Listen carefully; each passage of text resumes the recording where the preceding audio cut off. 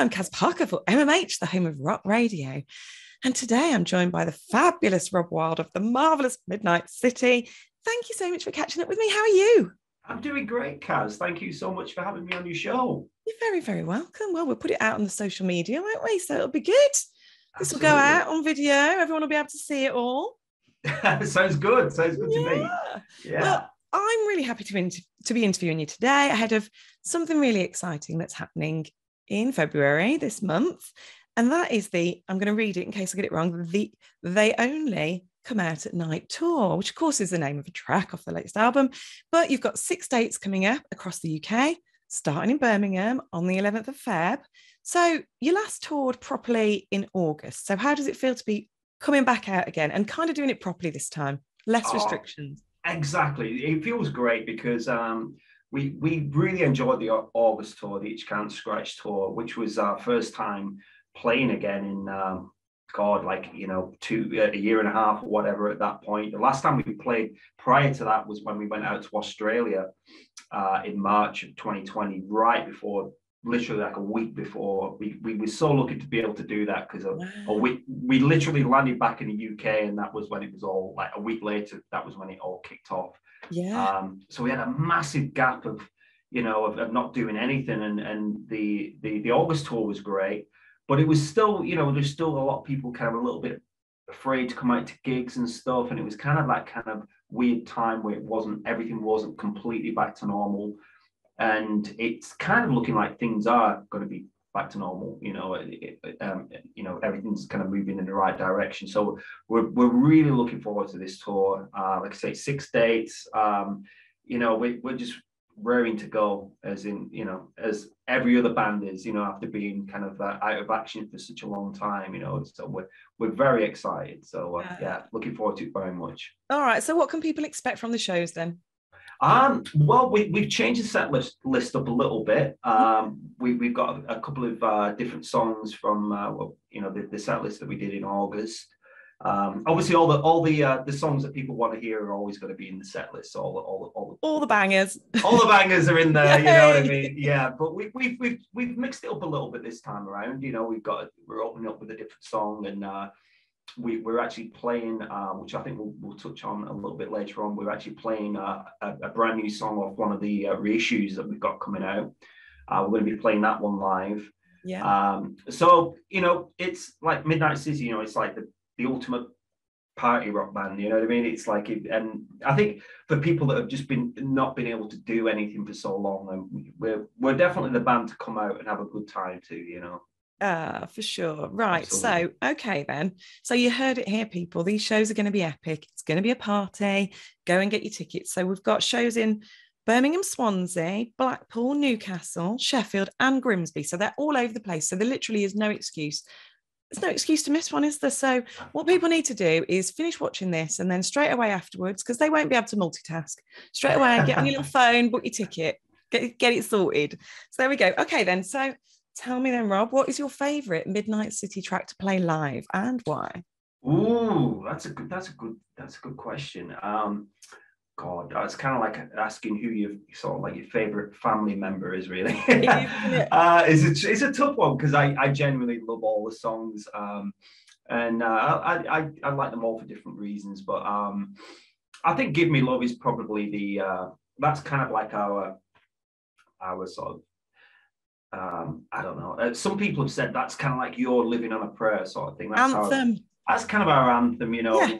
It's going to take a lot to beat that one, and that's the song where it's just, most of our songs, when we look at the audience, it's great because it's such a positive style of music, and everybody's up just smiling from, there's nothing serious, there's nothing heavy about it. But that song in particular seems to really connect with people in a big way. I've had some, a ton of people got like tattoos and stuff with lyrics from that song, and it's become, somebody got married to it not long ago. It was like their first song after, which was absolutely, I mean, what a compliment, as a songwriter, to have that. But it's just, I mean, it's impossible to kind of do that song and not just have a massive grin on your face. So I think that's got to be the one. But honestly, I love them all. I'm a little bit biased, obviously, but there you go. There's usually a favourite though, for whatever reason. But no, if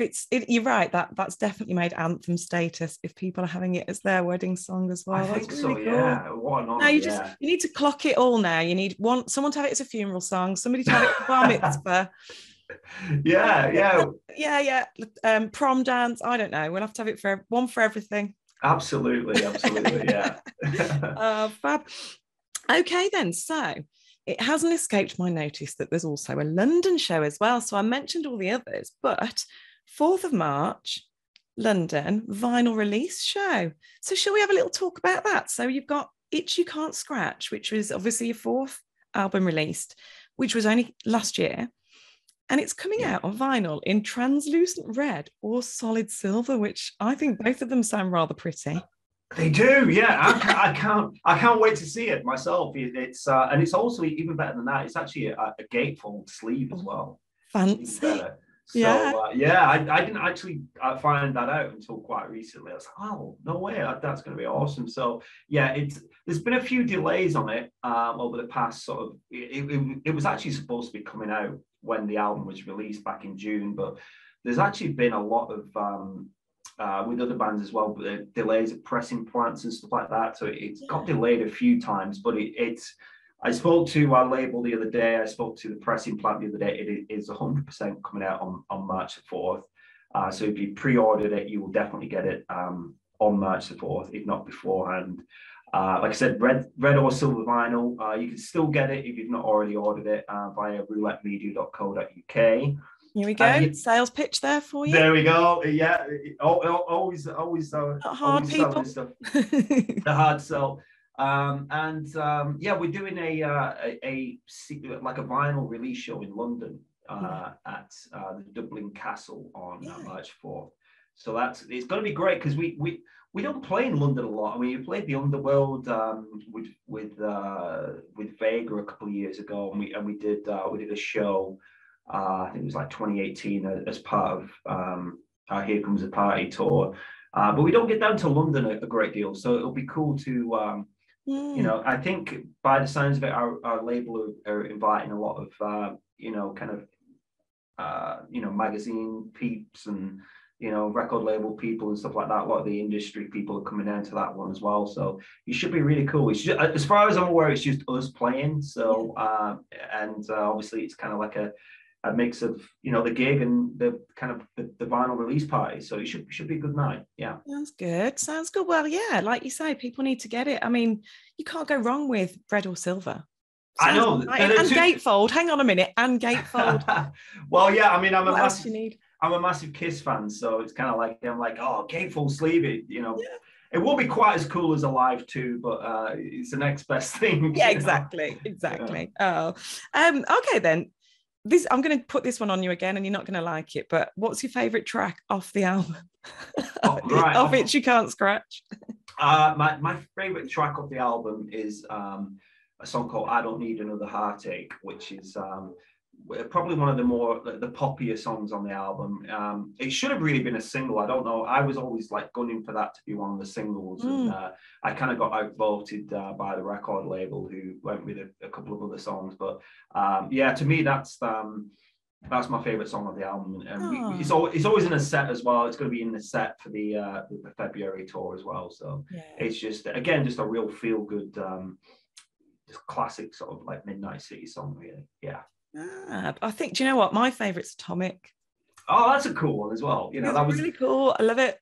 Yeah, that was kind of like an interesting one, really, because we did that as a second single and did a really fun video for that one. It was kind of we got a couple of a good friend of ours who kind of helped us out with a video, good tongue-in-cheek video. But that was, obviously there's a massive Def Leppard sort of thing going on there. It was kind of like, it was almost like Def Leppard meets Warren, which are like two of my favorite bands. I mean, you can't go wrong really with mixing those two bands together. Really can't. No, you really can't. It's two of my favorite bands as well. That's probably why that one was my favorite. It wasn't the only one, but that was just, if you got to pick one, which that's my question. I'm making you pick one just to make it torturous. So there you go.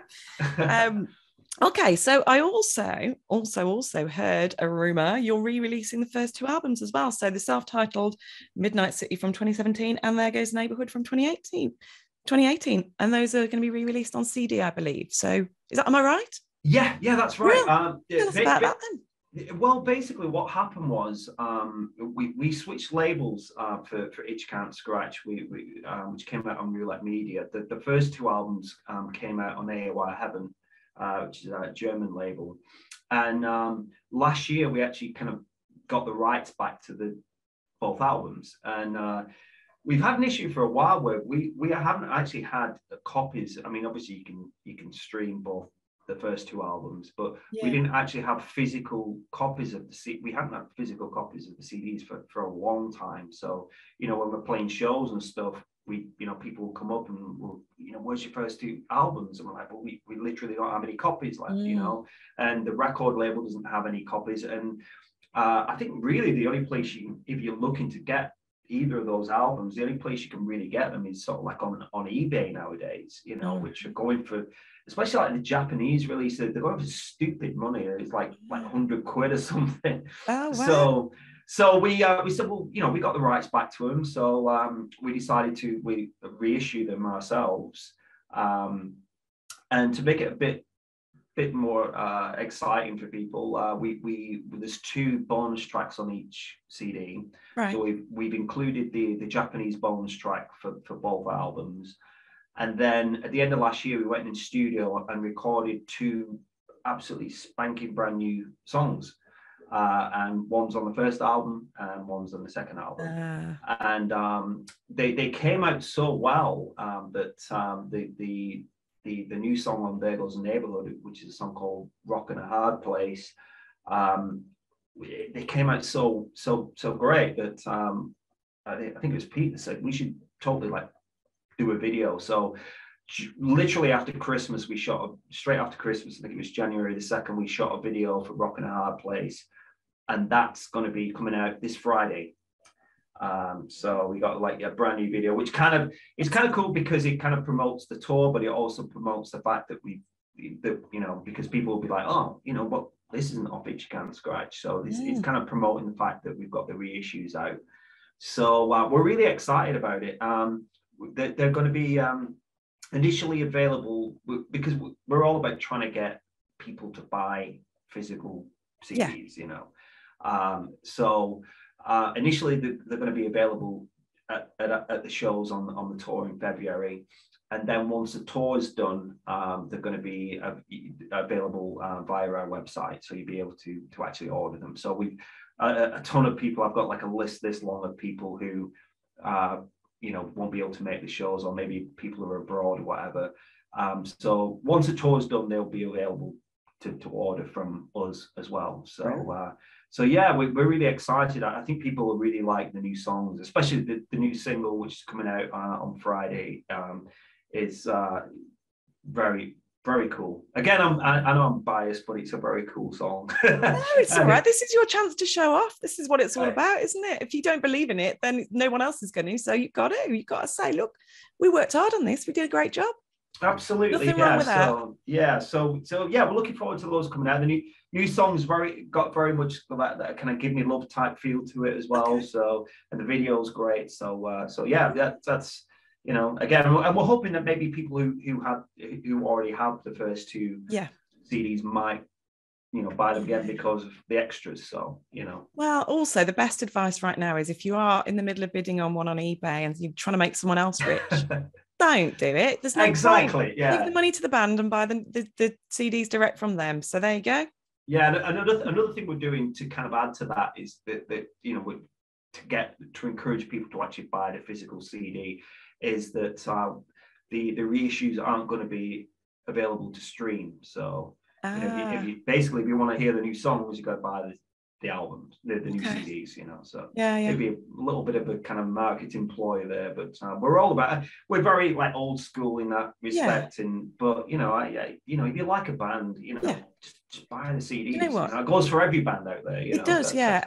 And I'd like to believe that most people in the rock scene do kind of understand that, buy the T-shirt, buy the CD, because people, and like you say, people have been asking you for them. So that tells you something. That tells you that people do want to still physically own it. And it's, you know, it's the album artwork as well. It's not just the physically, because I mean, I buy CDs all the time from bands and the vinyls, but obviously I also pay to download it from Apple or whatever as well, because it's convenient to have it on my phone, because then I've got it in the car. And, you know, the annoying thing is they don't have CD players in cars anymore. That's a real killer though. So but it doesn't stop me buying it, because I still like to own it as well. You know, even though most of the time I'm playing it off my phone, I will still have a CD. I've got a huge CD collection.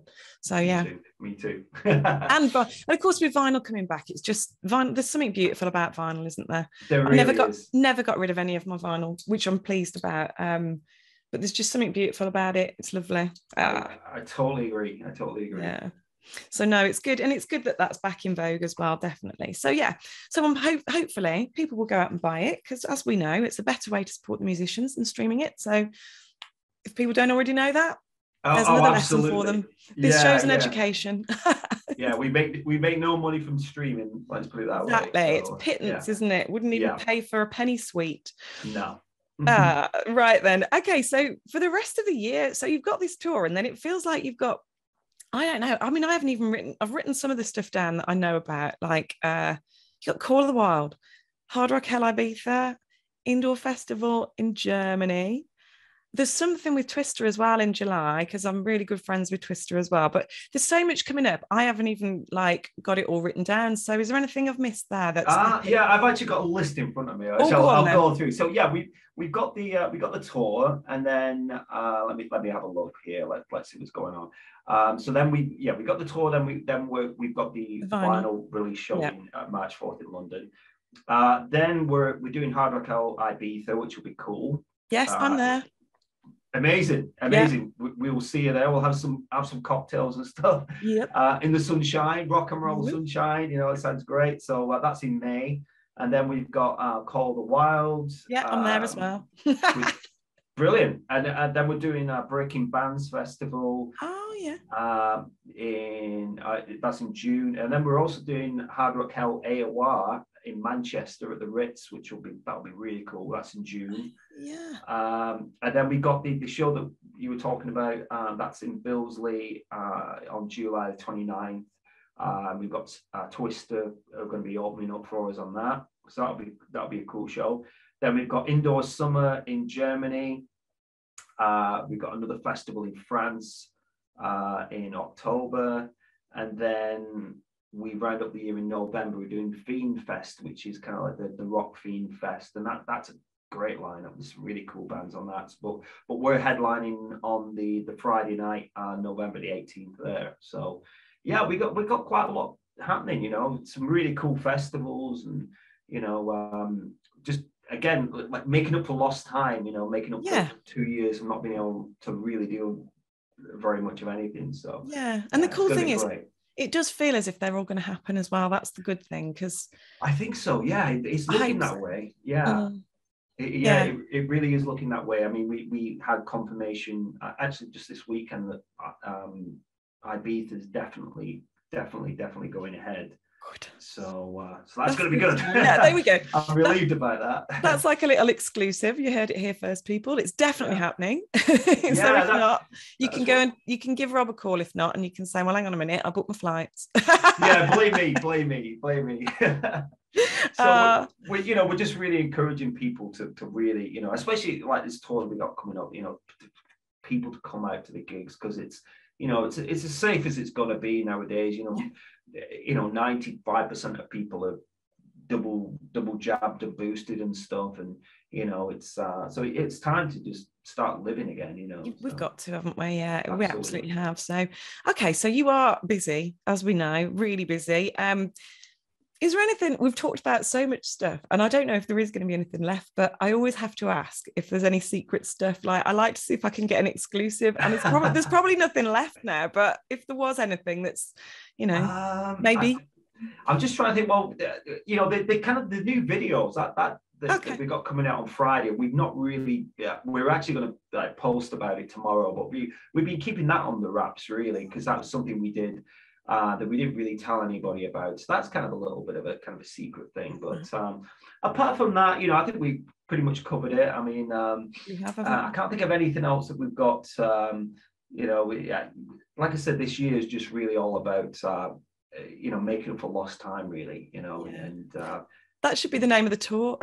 Yeah, exactly. Yeah, that could have been that could be a good name. Yeah. Making up for lost time. Yeah, mind you, that would be every band's tour name if it would. Yeah, there is kind of a theme, isn't there? So yeah, perhaps not. But all right. Do you know what? I think we've got time for some random questions. Oh my God! Here we go. Here we go. I've got no idea what these are going to be, so we'll see what happens. I know. And this is the thing. I'm going to try and make it different because I know you watched my last interview, so I don't want it. Yeah. And if anybody else watched the last one, I don't want them saying I'm a one-trick pony and I've only got the same questions, because I have loads of questions. Cool. But let's go. Anyway, let's start with this one's not so random. It's quite a nice one, actually. Have you ever met any of your musical heroes that have made you starstruck? Has anyone ever made you starstruck? Yes. Yeah. A few people. I've been lucky enough to meet pretty much all of my childhood idols at some point or other. I was lucky enough with Tiger Tails to do the Kiss cruise back in 2014. So I got to meet all of Kiss, and having a chat with Paul Stanley was just kind of like one of those, I'm like the biggest Kiss freak on earth. So that was kind of like one of those kind of like pinch me sort of moments. That was incredible. I was also really lucky enough. I used to live in the States. Back in like 2007 to 2010, and I met so many of of my idols there. I remember I actually went out to dinner with Janie Lane before he died. Wow. Yeah, I went to an Italian restaurant with him and a couple of friends after one of his shows, and got to hang out with him all night. And same with CC DeVille from Poison, and they're like three of my Did you ever have the moment though where you think, I can't be cool right now? It's kind of sweat's coming out of you and you're tripping over. That was kind of, especially with Paul Stanley, and it was kind of. But it was funny. I was actually talking about this yesterday. But when I met him, he had he had the makeup on, so.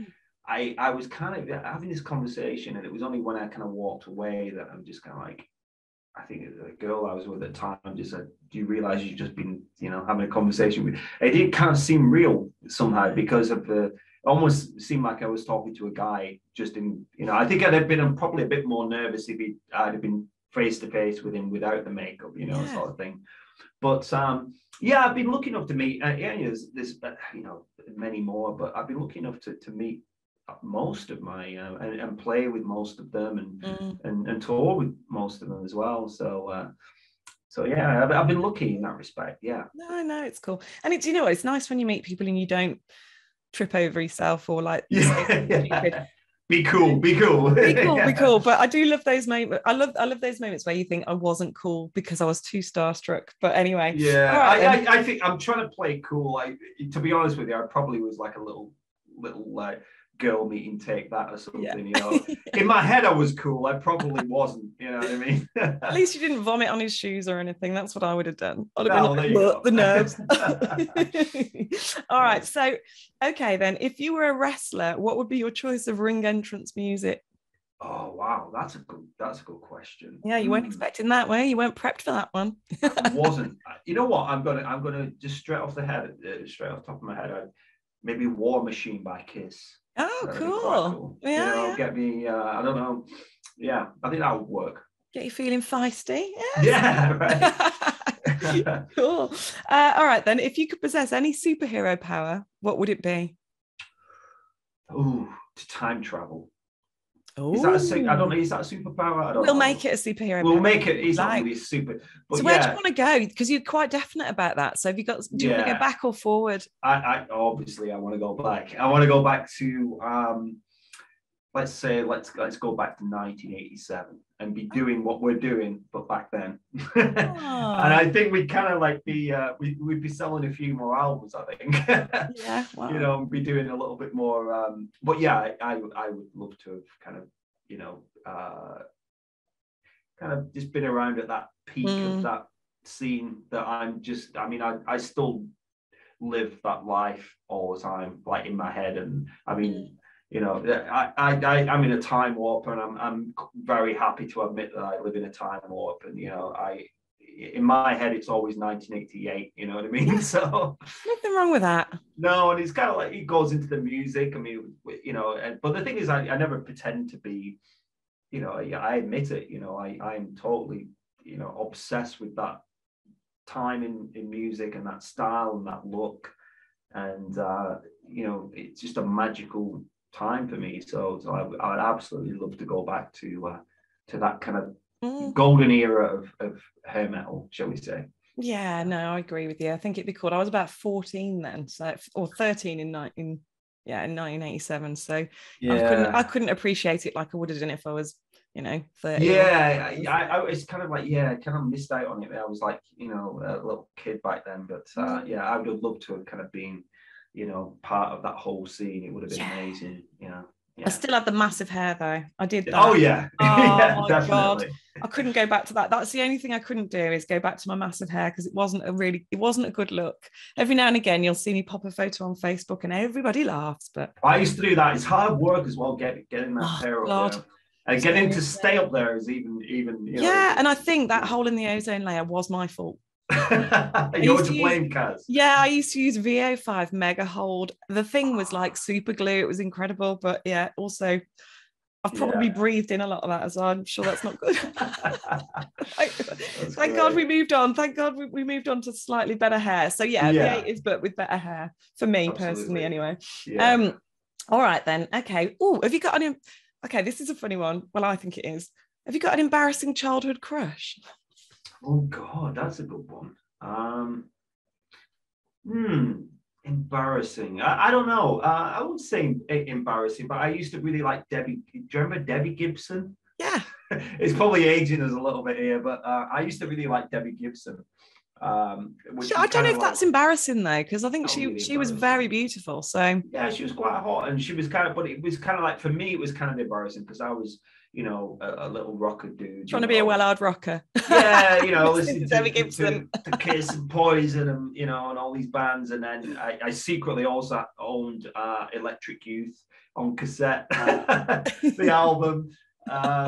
So yeah, it probably would be Debbie Gibson, I think. Yeah. Oh, that's good. No, well, I'm going to fess up here. I know it's not my interview, but my embarrassing childhood crush, Wurzel Gummidge.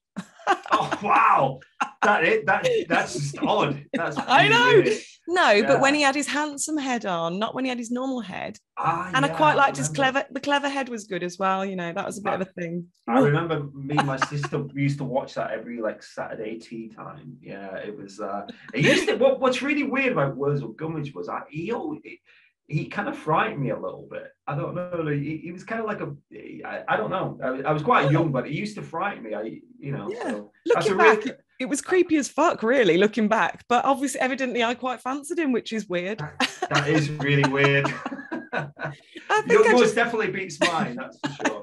I think I just wanted to be Aunt Sally. That was probably what it was. Yeah, maybe. I don't know. Right, let's do a couple of would you rathers, and then we can go back on track to a sensible question. So, being as we're talking about the 80s, would you rather have the General Lee or Knight Rider's kit? Oh, it's got to be Knight Rider. It's got to be Knight Rider. Yeah, a car that drives itself. I know, you could get drunk. And also talks to you, It's how amazing would that be? I absolutely hate driving, so the kit would be, my dream come true, to be honest with you. I know, I always used to think, if the car drives itself, why does he bother driving it ever? Wouldn't you just always let it do it, read a book, You would do, really, wouldn't you? Yeah, you would really. So I don't know. Anyway, all right then, would you rather trying to mix them up, would you rather have vaginas for ears or penises for arms? I'm gonna probably. I think penis is for arms. I think. You put a lot of thought into that as well, so there must have been a good reason. It's an odd question, but there we go. I know it's an odd question. It's meant to be. It's in the random question section. Yeah, there we go. Yeah, we'll go with the penises. All right. Well, we won't ask why then, but as long as you're happy with your penis arms, Yeah. I'm sure you could have loads of fun with them, Yeah. and adapt them for playing the guitar as well. Well, there Of you course. go. You could do anything with them, really. Imagine. I know. Yeah. So, all right then. If Netflix were going to make a series about your life, would you rather they got the material from interviews with your exes or hidden cameras in your house? God. I think interview with my exes would be just that would kill me. Yeah, let's not go with that one. We'll go with the other one. Go with the other one. To be hidden fair, cameras. Hidden yeah, cameras. the hidden cameras would be great because everyone would get to see Amy. They would, and everybody would just tune in to see her anyway. Yeah, exactly.